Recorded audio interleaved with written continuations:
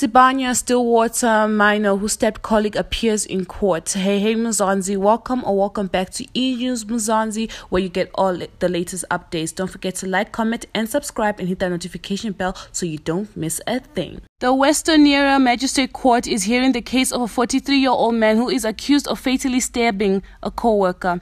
Both the suspect and the victim were employed at the Sibanye Stillwater Mine.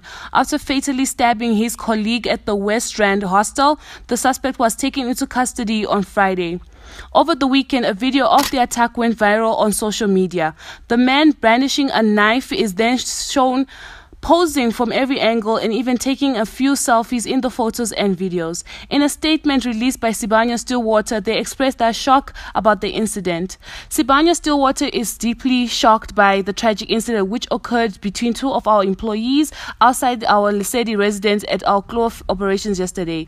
Our immediate concern is for the families of the employees and the people who witnessed the tragic event, said the statement. The deceased looks to have suffered serious cuts to his stomach and lacerations to his neck. Additionally, a tiny knife is seen laying on the man's dissected stomach. Unverified stories claim the man also consumed some of his victim's intestines. Unfortunately, due to community guidelines on YouTube, I will not be sharing the video here, but it is circulating on social media. And just let me know in the comments down below how you feel about this incident. Do you feel safe with your colleagues? Let me know in the comments below. Don't forget to like, comment and subscribe, and I'll see you in the next one. I am your host.